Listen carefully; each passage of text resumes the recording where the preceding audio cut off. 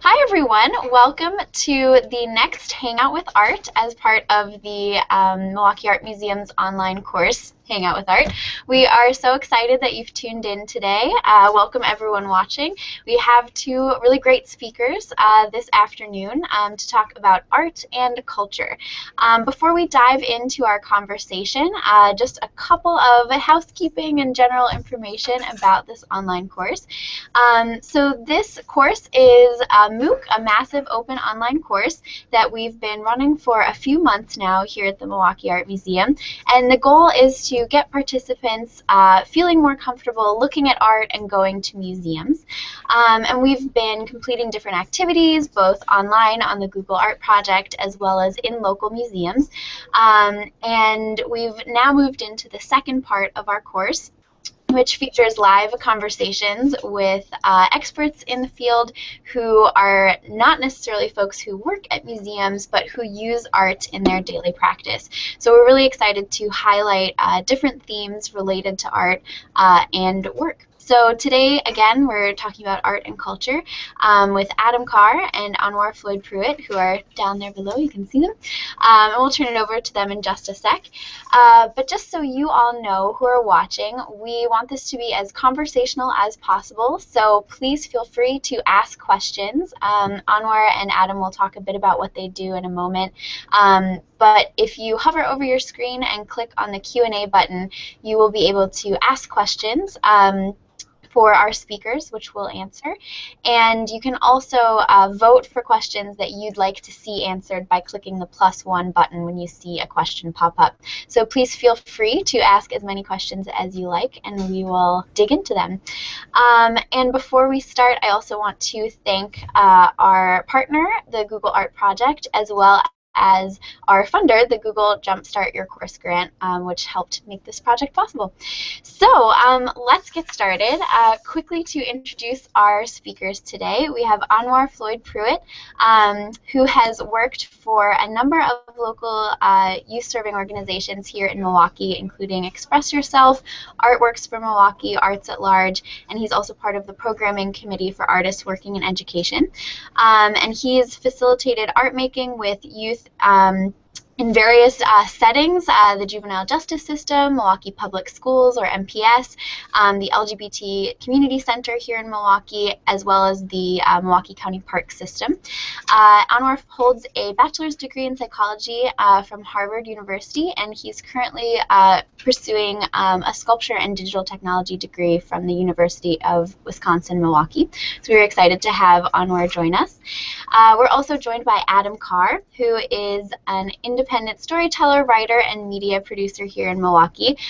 He works on many different projects, but to name just a few, he's currently working with Sharp Literacy to write a children's book about exploring Milwaukee, and he's collaborated on a number of public art projects, including ones with artist Sonia Thompson, as well as Reginald Baylor, who was actually a guest here in our series of Hangouts with Art recently, which you can watch on our Google Plus page or our YouTube page.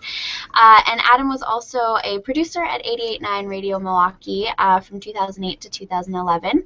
And since then, he's collaborated with lots of neighborhood groups in Milwaukee, including the Milwaukee Neighborhood News Service, Radio Reagan at Reagan High School, and many more. So I'm sure we will hear a lot about these projects from our speakers. So to get us started, I'm going to turn it over to Anwar to tell us a little bit about his work. Anwar. Hi, and thanks for having me. This is such a cool opportunity. We can go ahead and put up the first slide of some of my work, but I tend to, well, I think I make beautiful things, I think I make interesting things, and I think I make, things with a social commentary. And when I'm really doing my best work, I'm doing all three. This piece right here is called Black Pain Trio, and it was actually hanging in the Milwaukee Art Museum, not last summer, but the summer before, part of an exhibition called Wisconsin 30, which was a partner exhibition with 30 Americans. Black Pain Trio is, to me, essentially a call to action for the Black community to address the problems with in a healthy and sustainable way. So a lot of my work is abstract. Some people look at this and didn't necessarily see eyes crying. Some people saw each of those sort of circular pieces at the top as a head, and that this was like actually six people walking. And that's one of the cool things about art in general, is that people always see or can see different things in the same work of art. So we can go to the next slide. As Chelsea mentioned, I am pursuing my second undergraduate degree at University of Wisconsin-Milwaukee. This is a piece that I made in my first year program, just called Bucket Baroque, and it was inspired by work by an artist named Sarah Z, who takes common household items and rearranges them into these interesting compositions and photographs them. And you know, my brother Mikal is an artist as well, and his hand is also in this piece. He took this freezer rack, I just pointed at it, but I guess you can't see where I'm pointing, and attached a whole bunch of clothespins to it, and you know, sort of like left it out for me, and it just worked out to be, you know, sort of like an essential element for this piece. Next. So I've done work with Express Yourself Milwaukee. It's a therapeutic-based art nonprofit that works with youth. And what we're looking at right here are pictures of our pop-up gallery that went up last summer, I believe. And we ended up winning an award from the mayor's office for public works. And, you know, some of these panels were created in the Juvenile Detention Center, as mentioned, some of them at different schools, some of them in the Express Yourself Milwaukee studio on 34th and Lisbon Avenue. Next. This is a sculptural piece also from my time at University Wisconsin-Milwaukee. It's called Homegoing, and it was interesting. When I made it, I was sort of torn between whether it was a sort of a wedding centerpiece or whether it was a funerary wreath. But I thought the name Homegoing, you know, was really appropriate for either of those situations. But, you know, really it is about a celebration, and people don't usually think of funerals as celebrations, but I guess I see them as a celebration of life. Next.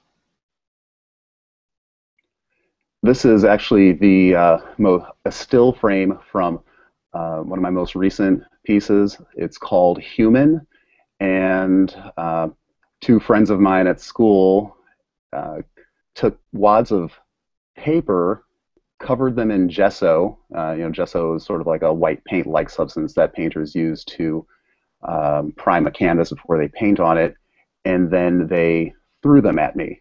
So it's about a minute-long video, but on each of those black pieces of paper that was covered in gesso, there's written, I guess, racial slurs, ethnic slurs, homophobic slurs, those sorts of things. And the piece for me was really about standing up for everyone's rights, not just my own. And yep, there's a wider shot. So as you can see, I'm almost completely covered in gesso, and it took it took me like a half an hour to get all of that gesso like out of my chest hair. But it's so, you know, I think it's a stunning image, and I think the video is powerful, but it's also, you know, has a lot of meaning. And I think, you know, I was really sort of inspired by that quote from the Macklemore song about gay marriage that just said, you know, no freedom until we're all equal. Next. And that's me at the Hyde House on Milwaukee's south side, next to a kinetic sculpture that I made out of real dollar bills, wood, and a motor that lifts that jaw up and down. It's a not so, well, maybe for me, it's a not so subtle criticism of America, at least in America, driven by capitalism. And yes, that's real money. I actually died the dollar bills red, dyed some dollar bills blue, and then all of those stars are also made from actual dollar bills. So there's probably about $150 in cash on that piece. And I'm wearing an I Am Milwaukee t-shirt that my brother made. Next. So this piece right here, and if you want to flip to the next slide as well and sort of maybe back and forth slowly, this is a detail of a sculpture I made earlier this year. And I see this as sort of a study for a community art piece that I'd like to engage in. Most of the pieces of wood that you see here, and if you could flip to the next slide, most of the pieces of wood you see here are salvaged. I found them dumpster diving. I'll be honest, I did get some pieces from the Goodwill, but I had a rule that I would not pay over 50 cents for any piece of wood. And I collected all this wood, processed it by, cutting it through, the bandsaw, the table saw, that sort of thing. And then, created compositions on rectangles and hung them all on the wall. So this is about 20 feet tall. And, what the piece is about for me is really, taking things that are thrown away and then using them to make something beautiful, I guess like sort of repurpose them. I almost see it as a metaphor for, I don't know, some neighborhoods or some people that I would say aren't necessarily given the respect or held in the esteem that they deserve. And so I'd like to go to neighborhoods that have like a high foreclosure rate and that sort of thing, and work with the community to stage some community cleanups, collect trash, but also collect the wood, process the wood, and then bring it back to that community to work with community members to build sculptures like this that can, be somewhere in the neighborhood. And next. And so that's me working with some youth in the Amani neighborhood last summer on a project called Painting with Purpose.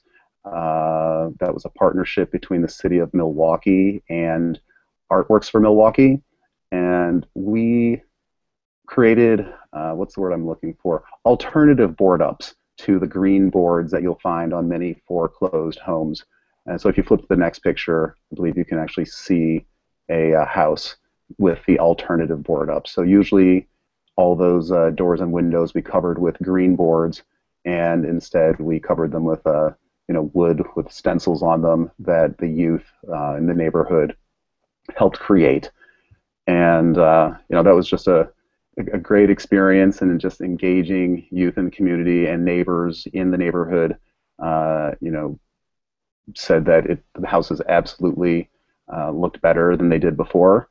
It was a great project, and some of the adults in the neighborhood did bring up the concern that this project was sort of a Band-Aid, and that it's not necessarily addressing the true concerns of these neighborhoods in terms of like lack of employment and the foreclosure crisis. But they also could agree that it was great to have something for children to do during the summer, something structured, working with adults and local artists to do something positive. So I worked with Vidal Hill, another local artist who was in the Wisconsin 30 show at the Milwaukee Art Museum on this project. And next.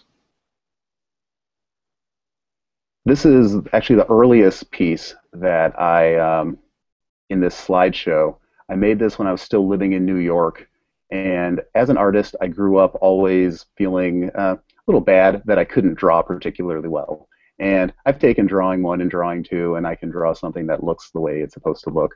But I'm really into abstract art, and these pieces right here were highly influenced by Matisse and his gouache cutouts.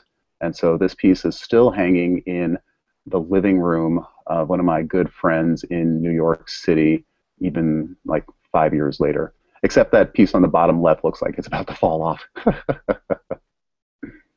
Next. This is a detail from a piece called The Tower of Babel that I made recently. And next, this is a wider shot of it. And again, this piece is a sort of a commentary on communication, and made me think about how even in this technological age, I can get a direct translation from anyone anywhere in the world, but that even if I understand the words coming out of their mouth or that they're writing, I really might not understand them or their context. So yeah, so this is sort of a critique of that, and of course is a reference to the biblical story about the Tower of Babel. And this is made from plaster cast telephones and telephone wires. Next.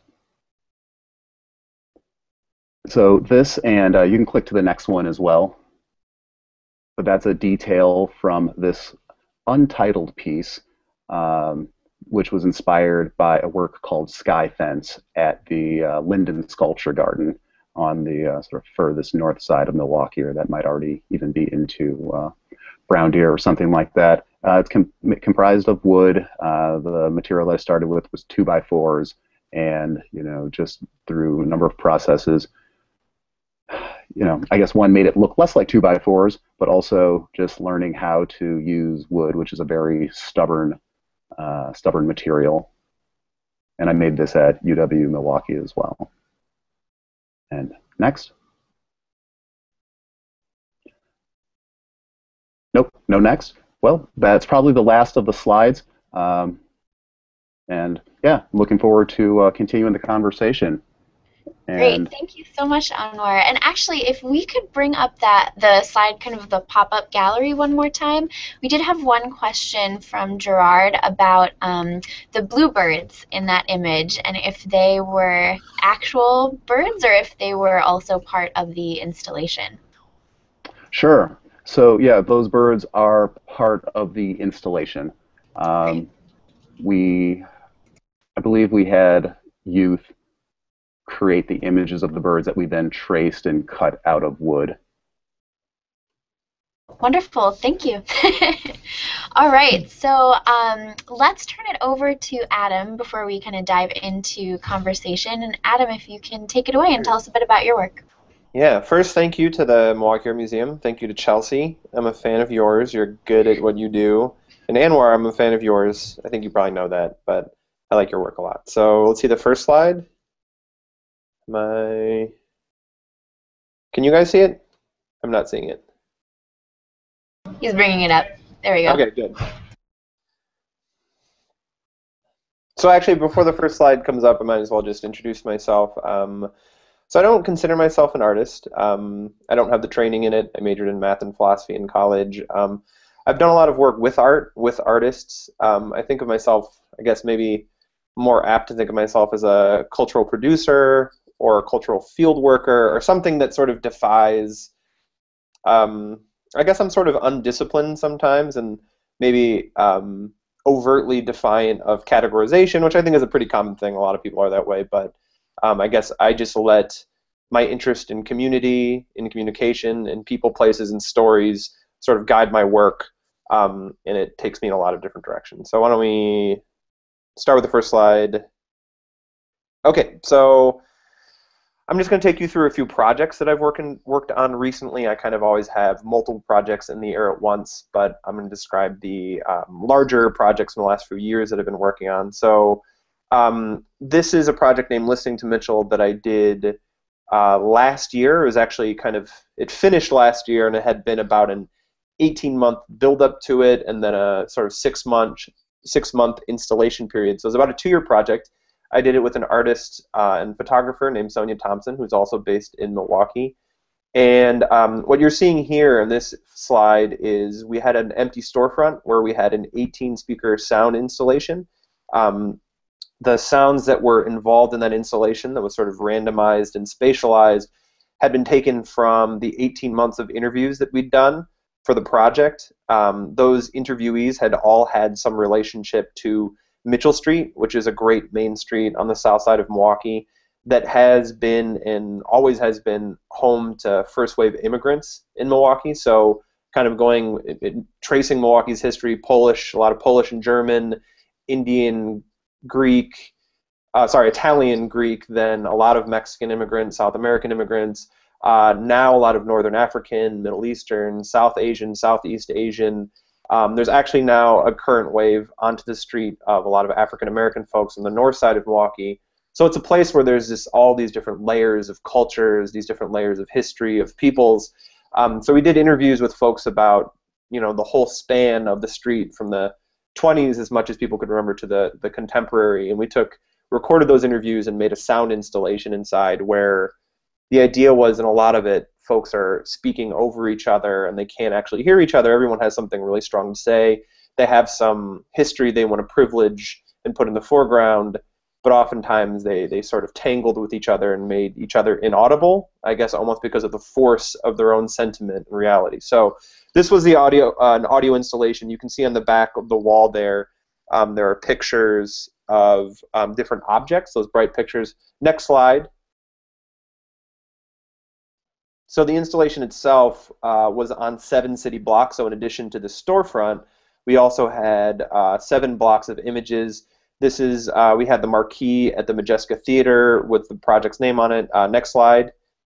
This is at the east end of the installation. Some of them kind of resemble more like wheat paste but they're all photographic murals. Next slide. Ranging from some that were about poster size or even smaller than that, to these are about 20 feet wide and they're about 7 feet tall. That's a series of installations we had on the west end. So that was on the west end of the 7 blocks. Next slide.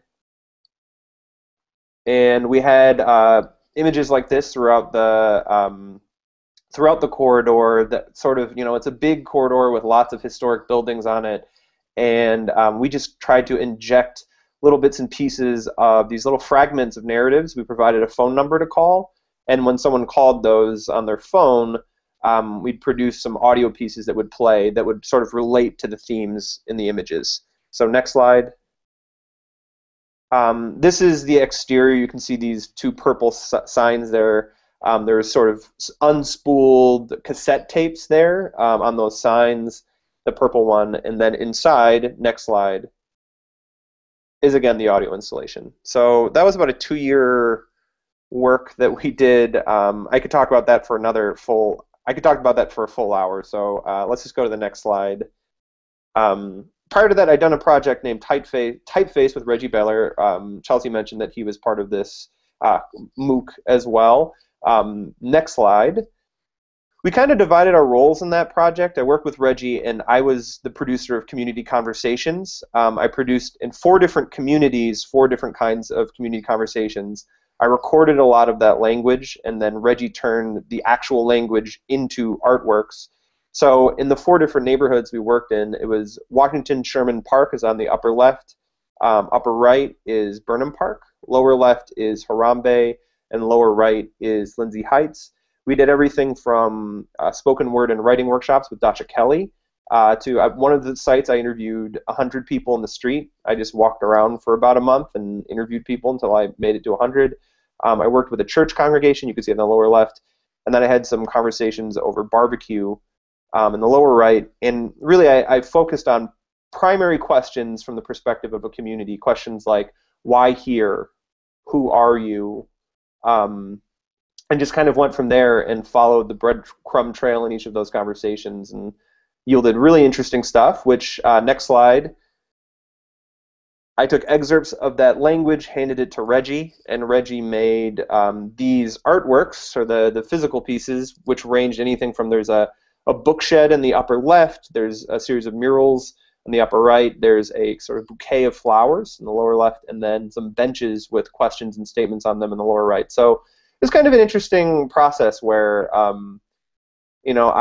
I went in and unearthed content and kind of as sincerely connotative as I could, get content from people about what was existed in the community, and then Reggie sort of took them and embodied them in artworks, and that were kind of like cartoonish in their appearance, but if you look closely at them, they say some really, really challenging stuff. I mean, you can even see in the bench in the lower right there, it says, "Can I stay angry enough to do something about it?" Which is a good question to ask yourself. A lot of times you get really angry about, this or that, but then it kind of dissipates when it comes to actually moving forward. Okay, so next slide. This is the project that I did, again, with Sonia Thompson in 2012. It was named Here Mothers Are. We worked in the Amani neighborhood, a neighborhood that Anwar mentioned. We interviewed a series of 6 mothers, kind of 6 mothers and families, and then other people around the Amani neighborhood. We took photographs inside of their homes. We recorded those conversations, which were sort of tangled in family history and relationships and broken relationships. And then we turned that into an installation. So next slide. These are some images from that. We had a vacant lot that had, you can see in the upper left, some billboards and planter spaces built. We installed images from insides of homes, kinds of an inversion of the domestic, that's an interior, to the exterior here. And then we had a series of community events there over that summer. There's also, in the lower right, you can see people are pressing a doorbell, and there was a speaker installed there again where audio pieces were played from the installation. So next, I think I'm running out of time. I'm talking too long on the first one. And then also adjacent to it, this was sort of a precursor to a project that Anwar mentioned, or just kind of, it was in Amani. It was a project done on a boarded house, and I was kind of involved in some of the conversations that led to Painting with a Purpose, and kind of, I collaborate with the artists involved in that as well. Next slide. I'll just do a few last ones here. So actually, can you go next, next, next, next? Okay, Reggie Baylor and Sonia Thompson have been wonderful collaborators of mine in the past few years on public art projects. These 5 photos have my current collaborators on a project I'm working on. I'm writing a book for the 3rd grade level with a group named Sharp Literacy that's about exploring Milwaukee. So these are all students from 5 different schools around the city of Milwaukee: Kluge, Hmong American Peace Academy, Beam Academy, Forest Home, and St. Anthony's. And the students and I are going through a process of exploring our communities, of digging in, of asking questions of the environment around us that we might not think of asking. So we've all been exploring together. And through this process, I'm going to be writing a book probably the beginning of this summer that will be published later this year. And I'm really excited about that. It's really exciting to be working on this project and to be writing my first book. All right, next page. Or next. Recently, I've just started doing a lot more small projects. I've kind of been doing these big mothership projects, and I've been doing some smaller ones. I did a community design workshop, one that was a poster making workshop where designers and community members made hand-drawn posters about racism, issues of disparity, race, and discrimination. That was a wonderful one. Next slide. Oh, well, I messed one slide up. That's okay. I just did another making about food, and we made Vine videos, but that's another story. I've been doing bus tours lately, which have been really fun. I've been kind of just worked with a group named Milwaukee, as well as I'm on the board of Artists Working in Education. We do them as fundraisers. But I've just had free reign to design, mostly free reign to design tours of neighborhoods in Milwaukee. And rather than say, it's really great if you go out and explore neighborhoods, actually get bodies in a bus, take them to experiences, take them to people, we get off the bus a lot, probably too much. On 3.5 hour tours, we'll get out as many as 10 times, just because I think you can see and experience so much more outside of a bus than in one. Okay, next slide. I think we're getting right to the end. I have another project named Milwaukeeer Than Thou, which is sort of a social media project where I carry a camera with me and I take pictures everywhere I go, and essentially trying to challenge centralized notions of the city. A lot of people, Milwaukee isn't just downtown and iconic architecture. It's a lot more than that, and I'm just trying to kind of creating an alternative visual identity to the city, including, next slide, did it make it? Yeah. So sometimes I really love the Calatrava, but sometimes I think we all take ourselves too seriously. And sometimes I'm like specifically kind of challenging of, our city's identity, but I think Calatrava, dude, who can't get behind that? So Yeah. I also wanted, intentionally, I wanted to put this in this Milwaukee Art Museum conversation so that this is on record. It's on record. Excellent. Brilliant ending. I thought it might get like scrubbed out, or like someone from MEM would be like, "No, you can't do that." So good. We're all about different interpretations of the architecture. Yeah. I've heard boats, hadn't before heard surfboards, but I'm into it. Mm-hmm. I'll bring that up in some tours in the future. So just to start kicking off our conversation, I think in listening to both of you discuss your work, there are two kind of major themes that I think are really similar between the two of you, and I think both are also really connected to this idea of culture, and that's people and place. So both of those things seem so central to your work. Both of you use, as kind of to use your words, Adam, use content from people and work closely with people. You're not isolated, you know, in your practice at all. And place is also really key. So I wonder if you guys could talk a little more about, specifically about those two concepts in terms of culture and community in your work. Sure. You mind if I go first, Anwar? Go ahead. Yeah, I guess to me, I really don't have any formal training in art practice or anything like that, so a lot of the work that I do is just, I'm really just indulging in my own curiosity.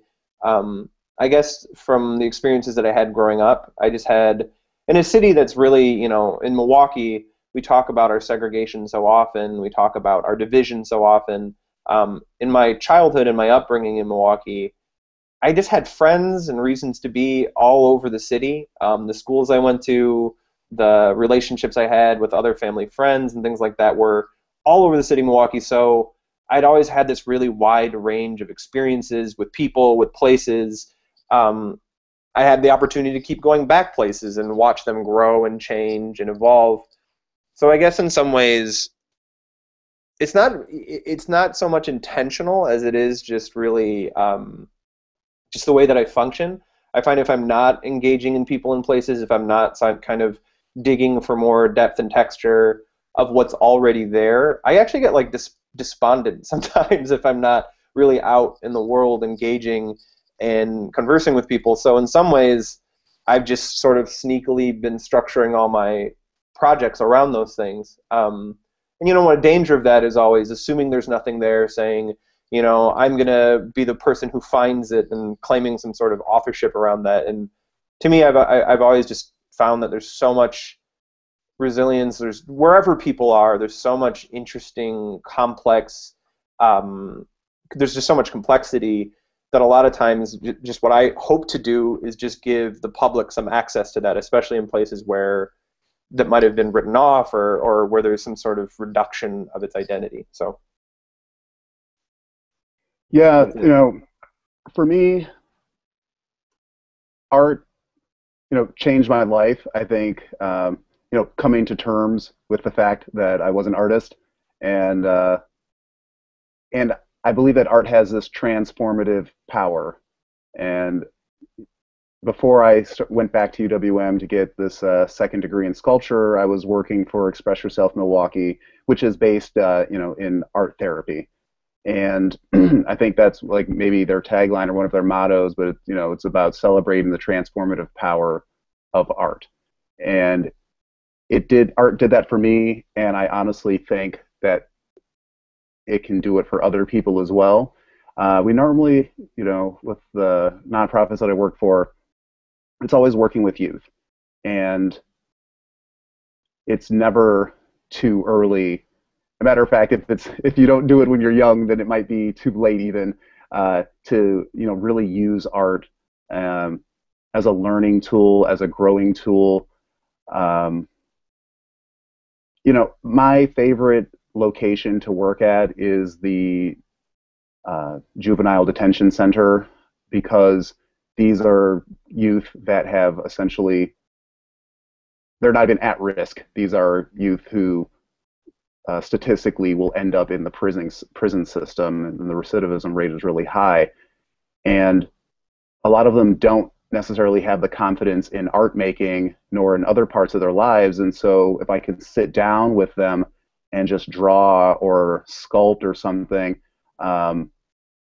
one, they can see that I'm not, I'm not Leonardo da Vinci or Michelangelo, but then also it's just like being with them and participating in this art practice gets people to relax, and then we can start having conversations. So many of the adults in their lives are constantly talking at them or talking down to them, and when we're sitting side by side working on a project, then we can really start, speaking with each other. There was and I think, it kind of relates to that Tower of Babel piece that I showed earlier, the one made out of all the phones. And what I didn't mention about the piece is that I recorded 15 different languages reading a script that I wrote, which is essentially a phone call where that's like really a fuzzy connection and they're not communicating. And then that process alone, I'm sure Adam's experienced this, like when you go out and you engage people in helping you create art or having them be co-creators of artwork, was so powerful. I spend 99.9% of my time listening to the English language, and then to hear, the Igbo language, to hear a number of Native American languages, Arabic, Hebrew. It was just like this really powerful experience, and I don't know, it feels great when I'm, playing a role in that, and I, believe that the people that I work with also, have this sort of this great experience and potentially transformative experience.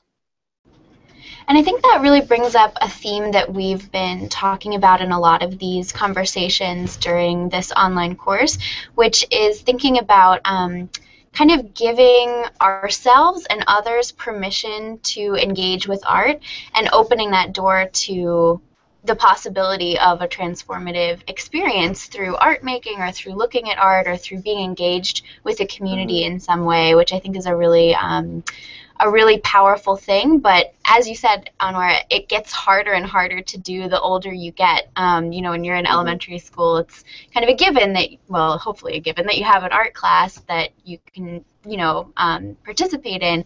But to be that kind of free creatively and have those kind of doors open to tough conversations that art can open is really key. Well, to piggyback that, I think I completely agree with that, and I think, in having openness to engage with art, with culture, with community, with all those other things, really at the basis of that, and it's in part why I think about my practice being based around empathy. It's about, like, before you can do any of those things, those are all kind of an engagement with self first, in some ways, being an openness to, there's a certain vulnerability to having certain kinds of conversations, to allowing yourself to look at things or to engage in an act of making. That I actually was raised by an art therapist. My mother was an art therapist, so I can, I had a really strong Janet Carr. She's worked with the museum in Chelsea a bunch too. But I have always, I was making masks and kind of plumbing the depths of my subconscious and unconscious and all these other elements as I was a kid, which were really huge advantages for me, I think, in my life, and that I've always kind of felt comfortable with the murkiness of ourselves, of myself, and then kind of being able to relate to that in other people. And just so for me, a lot of my practice is built in listening and providing space for other people to express themselves. And I think, there is just kind of a certain vulnerability that's involved in kind of entering an art museum, especially where, like, I can feel like art history is so calcified and hard, and grand works of art are so, like, symphonic that me playing my harmonica out of tune might not match the setting. You know what I'm saying? Like, the depths of my emotional reality might be inadequate to standing in front of Guernica, and like maybe I'm not as bowled over or maybe I'm not as good of a human being as I should be. But you just kind of have to do it, right? Like, we're all deficient human beings in some respects. So And actually, on that note, we have a question for you guys about art history and museums from Neil. Hi, Neil. Thanks for tuning in. So Neil asks, what does it mean for you to work in collaboration with museums? Do you feel more connected to art history because of that collaboration? And both of you, you know, have worked with our museum here, the Milwaukee Art Museum. So maybe a quick recap of what you've done, and as you answer that question would be great. Sure. Well, my brother and I were both included in the Wisconsin 30 exhibition, as I mentioned, and then we both worked as sort of guest docents for the 30 Americans, you know, art exhibition. So, you know, I studied art history in the past couple years as a student, and certainly engaging in art history makes a trip to the museum even that much more educational. And sure, there's this really great feeling, and maybe it's because I'm kind of a nerd, like when I look at a painting from the distance and I'm like, oh, I know that artist, even if it's not a painting I studied, or I know that you know, I know that art movement, or I don't know. I try not to say it out loud too much in case the people I'm with aren't as familiar. But you know, and I think to Adam's point, going to museums can be intimidating. I made a piece earlier this year, which was an abstract piece, and then had people critique it without telling them anything about it. I wanted them not to even know who made it, but time kind of got away from me, and it was difficult to move the piece because it was so large. So it was in the sculpture lab. But right, I don't want people to be intimidated by art or by going to museums, and I think perhaps like making art themselves is a great first step to not being intimidated. But also, you know, if you have that art history basis, then you can go to a piece and you can get out of it what the artist like maybe really intended at that time and in that context. But I truly believe that a person without that art history knowledge can look at a piece and get something from it that's just as valid, just as important, just as powerful. Hear, hear, says the museum educator. Absolutely agree. Adam, did you want to chime in? Sure. I have kind of a wrought relationship with art sometimes, and I actually, if I could go back in time and, you know, study a different thing in my college experience, I actually took a bunch of art history classes. I always thought it would be, I would have liked to major in it, but sorry, just to reading the question again. Okay, so I guess to bring up something, I actually worked in a pretty collaborative way, which I actually think is relevant to this topic of art and culture, with the Milwaukee Art Museum last year. I was a field producer for the art museum, commissioned a bunch of Magnum photographers who are preeminent, world famous, great photographers to come to Milwaukee as part of an ongoing project they have named Postcards from America. They've done it in Miami and Rochester, New York, when Kodak was closing, and they've done a few different versions of this, and they came to Milwaukee, and my job was to, you know, when a photographer said, when I picked her up at the airport, I need someone to do a handstand in a Speedo and minus 20 degree weather and windy, I needed to find her a person. And we actually were able to find her a person by the time we got her to the hotel. That was Alessandro Sanguinetti.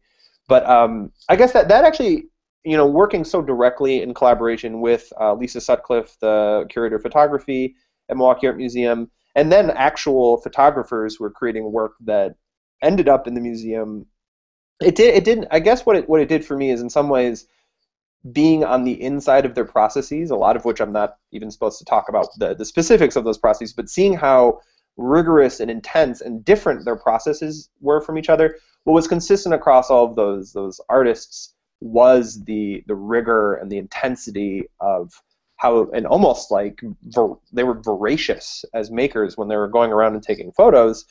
So that in some ways, it made me connect to art history in a way where I actually seeing that level of arts practitioner working and being a part of them working gave me an appreciation when you walk around an art museum, just how almost, how amazing all of the artists were that made the paintings. Because a lot of times we see the paintings as artifacts, but like actually kind of trying to imagine that process that resulted in that piece is really fascinating. And actually, via this very fortunate connection I've had with the art museum, I was able to get a whole new kind of optics on that whole process and what it looks like and feels like. And I guess for me as a person who makes things, or as a producer, something that that's always from museums cause, it's not worth comparing yourself to anything you see in a museum.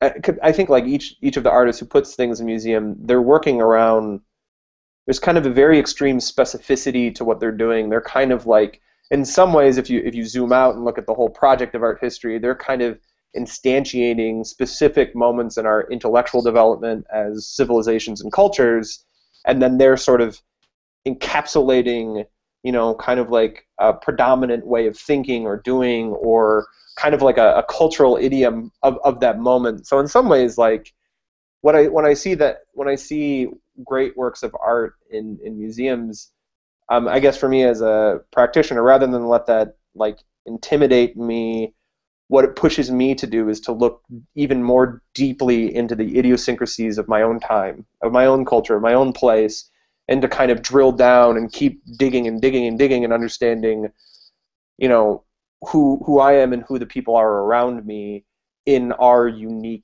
idiom, I guess. Is that? Yeah, and I think that's a really great way of thinking about how to kind of flip the script. Like there's this stereotype of museums being intimidating, and they absolutely can be intimidating, but I like that kind of tactic of saying, you know what, I'm not going to be intimidated. I'm just going to dive in and use it and flip it and kind of say, like, I'm just going to dig deep and try to find everything I can and connect it with myself. And that's something we've been really doing a lot in this course, is finding ways to personally connect to works of art to kind of make all those different things happen. All right, thank you. We have another question from Mary, and Mary asks, you both mentioned art therapy.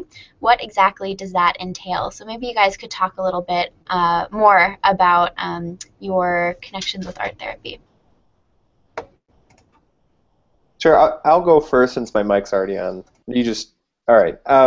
So art therapy, my mother, Janet Carr, when I was in preschool, I used to go with her out to Mount Mary College in Milwaukee, and she was getting her master's in art therapy. And I remember those kinds of experiences. And my mother's also a registered nurse, so in her practice of art therapy, it ranged everything from kind of like one-on-one with more of a focus on therapy for an individual, where it's more kind of on a clinical level, to community arts, where it could be more so about specific communities or slices of communities coming together to make something as a group, kind of in a process of exploring and perhaps articulating identity, those kinds of things. So art therapy, there's a lot of there's a pretty strong art therapy program at Mount Mary. There's it's definitely seems to be a field that's growing, but it really has a lot of different instantiations of the way people do it, ranging from it can be someone who is a therapist and working with patients, but it can also be something that exists kind of in the spaces that Express Yourself Milwaukee does it, in alternative schools, in juvenile detention centers, and those kinds of situations. But it is it's a way of connecting people and communities with the act of self-expression, and kind of teasing out its therapeutic qualities, I guess, if that makes sense. Yeah, Lori Vance, who's the executive director of Express Yourself Milwaukee, yes, she taught at Mount Mary's art therapy program for a while. She taught my mother. That was when I would go to Mount Mary, my mom was taking classes with Lori Vance. So Milwaukee's a small city. Yeah. Small Milwaukee, as we say. And there's music therapy, there's art therapy, there's drama therapy.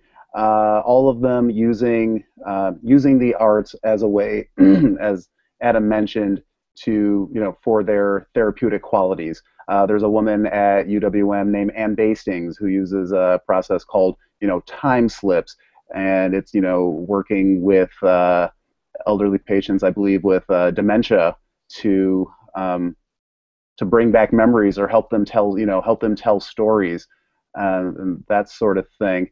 So, you know, it can be a community-based thing. You know, there's group therapies, even if it's not art therapy, but then there's also, like Adam said, the individual practices. And I think particularly when dealing with youth, they don't always have the vocabulary to say exactly how they feel or what's going on. Maybe they don't have vocabulary, maybe they don't necessarily understand, but, you know, art is a way to, you know, to get some of that expression out, and to maybe even help a therapist understand where this patient is really coming from without them saying it directly. Great, thank you. And that's a great question too. I think something that's come through with a lot of these conversations is also how many careers make use of arts, and different types of arts, as you said, not just visual art, but drama, music, dance even, all of which, you know, can be touched on in so many different fields and disciplines in so many different ways. So art therapy is a great example of one of those fields. So we're nearing the end of our time together. As usual, the conversations zip by. But I wanted to ask you all, one thing we're making sure to ask all of our speakers before we end is how you go to museums. Specifically, you know, do you like to go alone? Do you like to go with a group? Do you come at it with a specific list of things to see? Do you like to wander? Just to give our participants some more ideas about how to visit cultural institutions or galleries. I'll start. When I go to a museum, I like to have lots of time. And depending on, you know, which museum it is, if I know the Milwaukee Art Museum, I know I can go back if I don't get to see everything I see that day. But I can make a day out of going to a museum I've never been to before.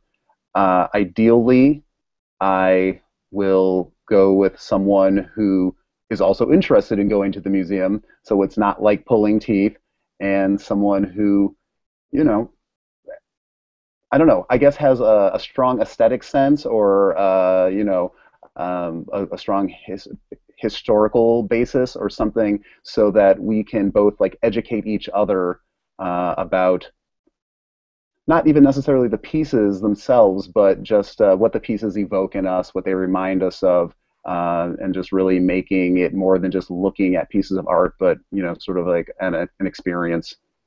But I also like to go by myself and to bring my sketchbook, sit in front of a piece of art, and you know, recreate it or draw it, or just be inspired by it.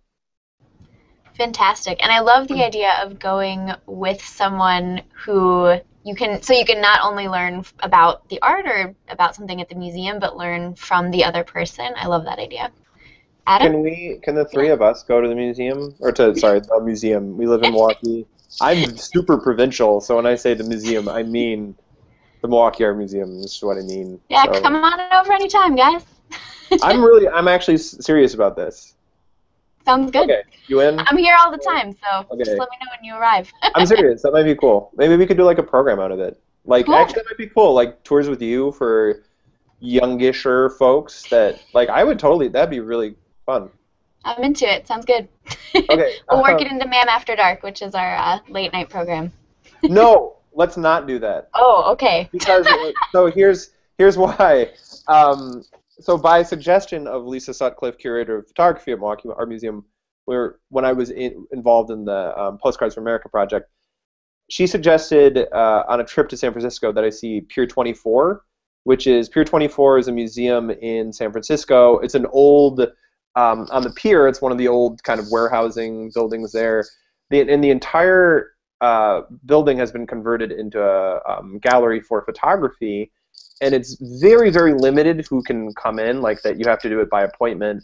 And at any given time, I think there's like a dozen people in this massive space. So it is actually, I went to it and it was pretty incredible. It's silent in there.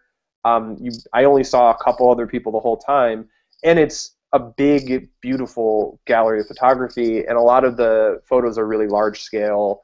So it really was about kind of communing with the artwork, and I really appreciated it. And the reason I didn't want to do it at MAM After Dark is I think when other people are around, especially if they're drinking, especially if they're engaging with themselves and in a social context, I think that ruins the ability to engage with art. I think for me at least, like it's not so like on and off that either I'm in the mood to engage with art or not.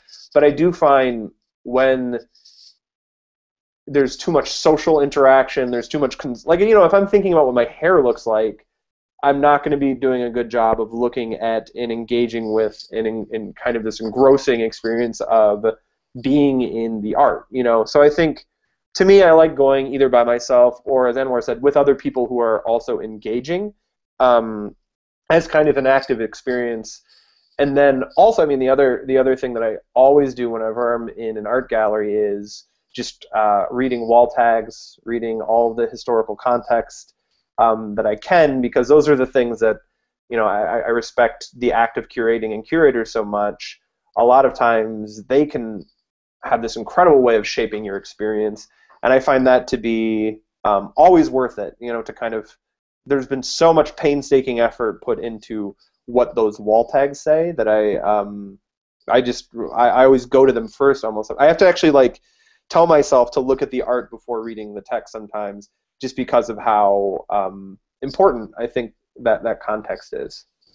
Yeah, absolutely. And I think to your point about like the social aspect of museums too, like to me that's kind of the beauty of what museums can be in the 21st century, that there are times when you can have this kind of quieter experience. There are times when you can go with a big group of people and have it be more celebratory. Like I think it's not an either or thing, it's like a wonderful both and nowadays that's really exciting. But definitely I am absolutely a proponent of close and quiet looking at a work of art, so absolutely to take the challenge to like try both out and see what works best. I oftentimes think of like MAM After Dark or other celebratory experiences inside of museums and galleries and exhibitions to be almost more as a lure to get people into the space to want to come back later. If you ever go to like some party in a museum, and I know those are happening around the country, that's great, but I think what you're really getting there is an inadequate appetizer that hopefully will whet your appetite enough that you'll go back and like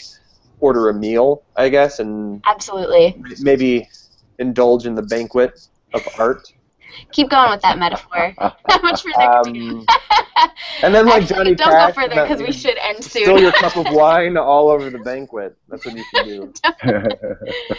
Awesome. Well, thank you guys both so much. I'm going to wrap up our conversation because it is at our hour-long mark for our Hangout. But again, thank you both so much for being here today for this conversation about art and culture. I think we could probably have kept going for another hour. There's lots to say. But I encourage everyone to keep these conversations going, you know, bring up some of these questions when you next go to a museum, whether at a party or for quiet looking, either way, and keep the conversation going as well using our hashtag on Twitter. If you want to keep engaging, it's Hangout with Art. And please do join us next week for our 5th of the Hangout series. There will be 6 total, so we're nearing the end. And next week we will be featuring Dr. Jackie Erland, who uses art in her medical practice. So we're excited to have her. But Adam and Anwar, thank you again so much for being here today, and thank you all for tuning in as well. We'll see you next time. Bye. Thank you. Thank you.